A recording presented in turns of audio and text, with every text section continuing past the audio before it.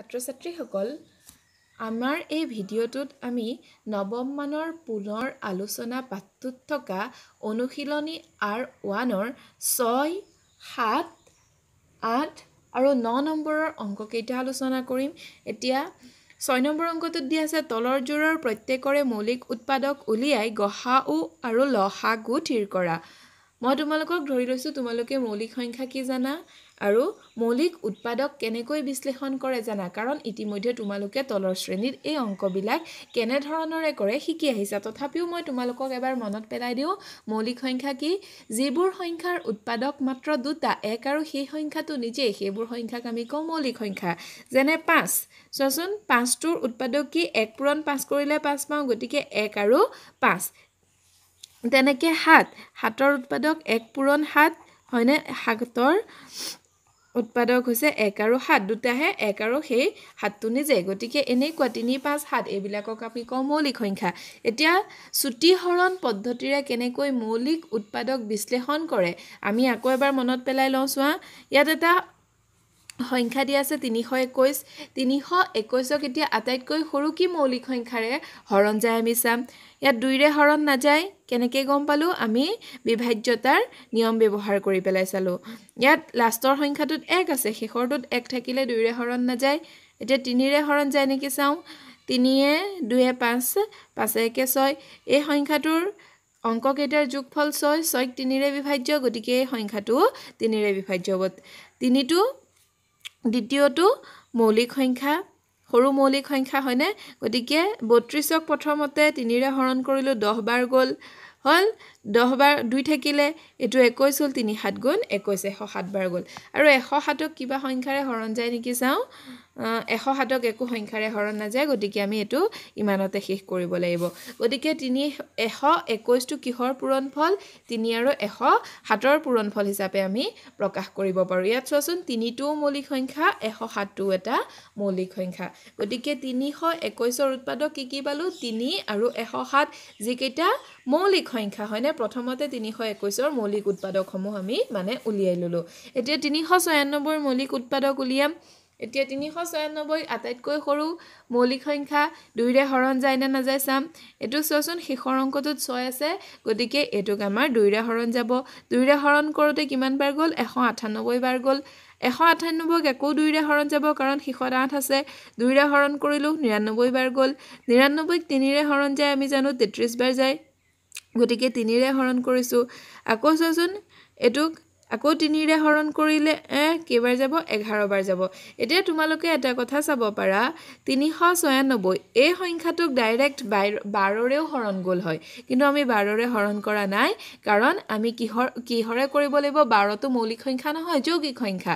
গতিকে আমি 12ৰে ইয়াত হৰণ কৰিব নোৱাৰোঁ। আমি কি উলিয়াব লাগে, ইয়াত মৌলিক উৎপাদক উলিয়াব লাগে, গতিকে মৌলিক সংখ্যাৰেহে ইয়াত হৰণ কৰি যাম। বুজি পাইছেনে? ইয়াত মৌলিক সংখ্যাৰে হৰণ কৰি গৈ পেলাই 396ৰ মৌলিক উৎপাদকবিলাক উলিয়াম। এতিয়া 396 কি পূৰণ কৰিলে পায়, 2 পূৰণ 2 পূৰণ 3 পূৰণ 3 পূৰণ 11 হয়নে, এইকেইটা পূৰণ কৰিলে 396 পায়। আমি ইয়াৰ পৰা পালোঁ এইকেইটা হ'ল। এতিয়া গসাউ কিমান হ'ব, এতিয়া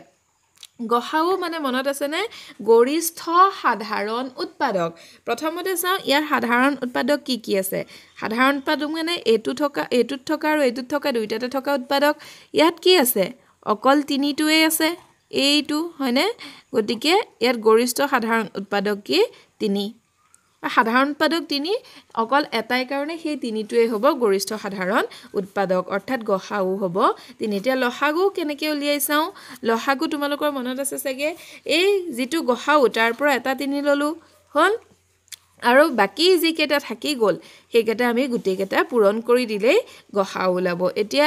এইটোৰ পৰা এটা 3 আহিল, থাকিল কিমান আৰু 107 থাকিল, 107টো পূৰণ কৰিলোঁ। 2 পূৰণ 2 থাকিল, এই দুটা পূৰণ কৰিলোঁ, আৰু এটা 3 থাকিল, সেইটোও পূৰণ কৰিলোঁ। 11 থাকি গ'ল, 11টোও পূৰণ কৰিলোঁ, গতিকে এই গোটেইকেইটা পূৰণ কৰোঁতে ওলাল 42372। গতিকে এই দুটা সংখ্যাৰ গসাউ হ'ব 42372। তেনেকৈ আমি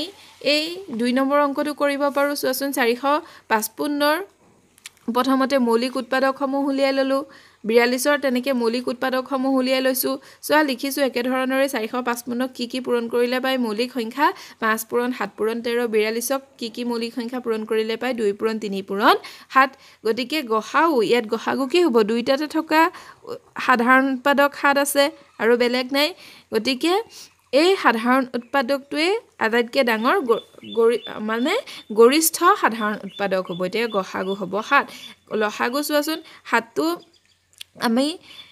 এটুত কি এই জোৰটোৰ পৰা মাত্ৰ এটাহে ল'ব পাৰিম এটু ল'লোঁ তাৰপিছতে বাকী কি থাকিল 2 পূৰণ 3 থাকিল 2 পূৰণ 3 ল'লোঁ এই জোৰটোৰ পৰা 7টো লৈছোঁ হয়নে আৰু থাকি গৈছিল কিমান 5 থাকিছিল সেই 5টো পূৰণ কৰিলোঁ 13টো পূৰণ কৰিল 13 এতিয়া গসাগু গোটেইকেইটা পূৰণ কৰিলে ওলাব 2730 ঠিক তেনেধৰণৰে তোমালোকৰ কিতাপত আৰু এটা প্ৰশ্ন দিয়া আছে সেই প্ৰশ্নটো তোমালোকে কৰিব পাৰিবা বুলি আশা কৰিছোঁ 408 আৰু 170ৰ মৌলিক উৎপাদক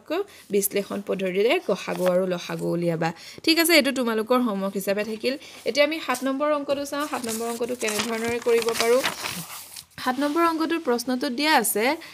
11 ভাগৰ 2 আৰু 6 ভাগৰ 1ৰ মাজৰ যিকোনো দুটা পৰিমেয় সংখ্যা লিখা এতিয়া এই দুটা সংখ্যা আমি কি কৰিব লাগিব ক্লাছ 8ত শিকি আহিছিলা দুটা সংখ্যা দিয়া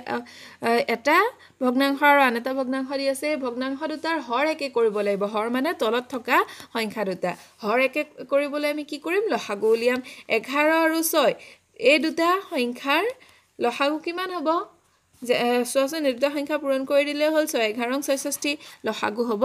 66 হল গতিকে ইয়াত আমি কি কৰিম 11 ভাগৰ 6 11 ভাগৰ 2 এফালে 66 উলিয়াবলৈ 6 ৰে পূৰণ কৰিছো তলত 6 পূৰণ কৰাৰ লগে লগে ওপৰকো 6 ৰে পূৰণ কৰিব লাগিব এটো হৈ গল 66 ভাগৰ 12 এটো চোৱাচোন 6 ভাগৰ 1 আছিল ইয়াক এফালে 66 উলিয়াবলৈ কি কৰিব লাগিব 11 ৰে পূৰণ কৰিব লাগিব হয়নে 11 ৰে পূৰণ কৰিছো হৰ আৰু লব তেতিয়া এফালে ওলাল 66 ভাগৰ 11 এতিয়া ইয়াৰ মাজত এই দুটা 66 ভাগৰ 11 আৰু 66 ভাগৰ 12 ৰ মাজত আমি সংখ্যা লিখিব পাৰিম না নোৱাৰো গতিকে আমি কি কৰিম এটোক আকৌ 2 ৰে পূৰণ কৰি দিলো 2 ৰে পূৰণ কৰাৰ লগে লগে চোৱাচোন 66 ভাগৰ 12 উভয় পক্ষতে 2 ৰে পূৰণ কৰিব লাগিব হৰ আৰু লব তেতিয়া ওলা 132 ভাগৰ 24 আৰু ইয়াত 66 ভাগৰ 11ক দুইটাকে হৰ আৰু লব 2 ৰে পূৰণ কৰিলে কিমান ওলাই 132 ভাগৰ 22 ইয়াৰ মাজত 132 ভাগৰ 22 আৰু 132 ভাগৰ 24 ইয়াৰ মাজত এটা সংখ্যা ওলাল কি ওলাব 132 ভাগৰ 23 কিন্তু আমাক দুটা পৰিমেয় সংখ্যা লিখিবলৈ যেহেতু কৈছে আমাৰ এটু হলেও নহব আমি আকৌ এটু আৰু এটু সংখ্যা দুইটাকে হৰ আৰু লব দুইটাকে 2 ৰে পূৰণ কৰি দিম এতিয়া ইয়াত চোন 2 ৰে পূৰণ কৰিলে ইয়াত ওলাল কিমান 264 ভাগৰ 48 ইয়াত উভয় পক্ষতে হৰ আৰু লব দুইটাকে পূৰণ কৰি 2 ৰে পূৰণ কৰিলে ইয়াত ওলাল 264 ভাগৰ 44 এতিয়া 44 আৰু 48ৰ মাজত আমি চাৰিটা সংখ্যা পালো হয়নে গতিকে আমি যিকোনো দুটা সংখ্যা লিখিলেই হ'ল 264 আৰু ভাগৰ 44 আৰু 264 ভাগৰ 48ত থকা মাজত থকা সংখ্যা কি লিখিব পাৰো 264 ভাগৰ 45 264 ভাগৰ 46 হয়নে গতিকে আমি এই দুটা সংখ্যা লিখিলেই হ'ল 11 ভাগৰ 6 আৰু 6 ভাগৰ 11ৰ মাজত থকা যিকোনো দুটা পৰিমেয় সংখ্যা এই দুটা আৰু 5 নম্বৰটো চাও সৰল কৰা কি দিয়া আছে 8 নম্বৰৰ অংকটো চাও সৰল কৰা √10 * √5 হয়নে এটো কি নিয়মত আছে এটো নিয়ম নহয় নে √m * √n এটো তোমালোকে আগতে শিকি আহিছে তেতিয়া কি হয় √m * n হৈ যায় গতিকে ইয়াত m ৰ জায়গাত 10 আছে n ৰ জায়গাত ইয়াত আছে 5 এই দুটা পূৰণ কৰি দিব লাগিব √10 * 5 হয়নে 10 * 5 কৰিলে এই শাৰীটো আমি 10 টো কেনেকৈ ভাঙি লিখিব পাৰোচোন দ্বিতীয় এই শাৰীটোত চোৱাচোন কেনেকৈ লিখিছো সমানচিন √5 * 2 * 5 10 টোক আমি 5 * 2 বুলি লিখিছো হয়নে হেতেনে ধৰণে আমি লিখিব পাৰো এতিয়া 5 দুটা হল গতিকে বৰ্গমূল চিনৰ ভিতৰত কি লিখিলো এটো 5 স্কয়াৰ লিখিলো * 2 এতিয়া তোমালোকে আগতে শিকিছা 5 স্কয়াৰ থাকিলে কি হ'ব এটো বাহিৰলৈ কি হৈ ওলাব 5 হৈ ওলাব আৰু ইয়াত থাকিলে 2 কিয় হৈ ওলাই মই অকমান কৰি দেখুৱাইছো বৰ্গমূল 5 স্কয়াৰ এটো বৰ্গমূল চিনডালে কি বুজাইছে 1/2 বুজাইছে ওপৰত হয়নে গতিকে এটোতে কটা গল থাকিলে কিমান 5 হয়নে গতিকে এটো কি হৈ ওলাইছে 5 হৈ ওলাইছে এটো বৰ্গমূল 2 এতিয়া 5 এতিয়া বৰ্গমূল 2 ৰ মান ইতিমধ্যে আমি উলিয়াইছিলো বৰ্গমূল 2 ৰ মান কিমান হয় 1.41 গতিকে এই দুটা পূৰণ কৰি দিলে ওলাব 7.05 হল এটো আমাৰ সৰল কৰা হল এতিয়া আমি 9 নম্বৰ অংকটো চাওঁ 9 নম্বৰ অংকটো p বাই q আৰ্হিৰ ভগ্নাংশত প্ৰকাশ কৰা প্ৰথমটো দিয়া আছে 0.81 পৌনপণিক 8 আৰু 1 দুয়োটাৰ ওপৰতে ডট চিন আছে মানে ডেসিমেলৰ নিচিনা চিন নাই নে দশমিকৰ নিচিনা চিন আছে তাৰ অৰ্থটো কি 81 সংখ্যাটো বাৰে বাৰে ওলাইছে পৌনপণিক বাৰে বাৰে ওলোৱা বুলি কম আমি হয়নে গতিকে x সমান মই ধৰি ললো এই সংখ্যাটো যেটো দি আছে এটো সমান মই x বুলি ধৰিলো ধৰা হল x সমান 0.81 পৌনপণিক হল এতিয়া x সমান এটো কি লিখিব পাৰো মই কৈছো নহয় 81 সংখ্যাটো বাৰে বাৰে ওলাইছে গতিকে 0.81818181 ডট ডট ডট এনেকৈ আমি দিব পাৰো তাৰ অৰ্থটো কি 81 টো ওলাই ওলাই গৈ থাকিব এটো যিমান লিখি যাব পাৰো আমি ইচ্ছা কৰিলে হিমানখিনি লিখি লিখি গৈ থাকিব পাৰিম এতিয়া চোৱাচোন এই সংখ্যাটোত দুটা সংখ্যা পুনৰাবৰ্তন হৈছে অৰ্থাৎ ৰিপিট হৈছে পুনৰাবৰ্তন হোৱা বুলি কম আমি গতিকে যিহেতু দুটা সংখ্যাৰ পুনৰাবৰ্তন হৈছে গতিকে এইফালে মই x টোক 1 ৰে পূৰণ কৰিম এইফালেও মই এই গোটেই সংখ্যাটোক 1 ৰে পূৰণ কৰিম এতিয়া x * 100 100x এদুত কি হল চোৱা এতিয়া মই তাৰ কাৰণে এটো বুজিবৰ কাৰণে তোমালোকক মই এটা উদাহৰণ দিছো 2 পইণ্ট ধৰি লোৱা 55 তাক যদি মই 1 ৰে পূৰণ কৰি দিও তেতিয়া 25500 দশমিকৰ পিছত দুঘৰ আছিল গতিকে ইয়ালে গুছি গল ইয়াতচোন দশমিকৰ পিছত দুঘৰ নাছিল জানো তাই কি হল দুঘৰ আগুৱাই গুছি আহিল হয়নে 55 টো আগুৱাই গুছি আহিল আৰু দশমিকটো দুঘৰ পিছুৱাই গল ইয়াত যেতিয়া মই 1 ৰে পূৰণ কৰিছো ইয়াটো কি হ'ব ইয়াত যেনেকৈ 55 টো আগুৱাই আহিল ইয়াত 81 টো আগুৱাই আহিব দশমিকৰ পিছত দশমিক দুঘৰ পিছলে গুছি যাব হয়নে গতিকে এটো আমি এই হাইটো এনে ধৰণৰে পাম এতিয়া 100 * x 100x এটো কি লিখিব পাৰো আকৌ 81 যোগ 0.818181 তেনেকৈ ধৰণৰে লিখিব নোৱাৰো নে মানে এটো ভাঙি পেলাই লিখিছো এতিয়া 100x এটো সমান 81 এটোৰ সমান কি ধৰিছিলো চোৱাচোন এটো সমান x ধৰা নাছিলো নে গতিকে এটোৰ জায়গাত মই x লিখিছো এতিয়া 100x এফালে এটো লৈ গলো -x সমান এফালে থাকিলে 81 100x ৰ পৰা এটা x গুছি গল থাকিল কিমান 99x সমান 81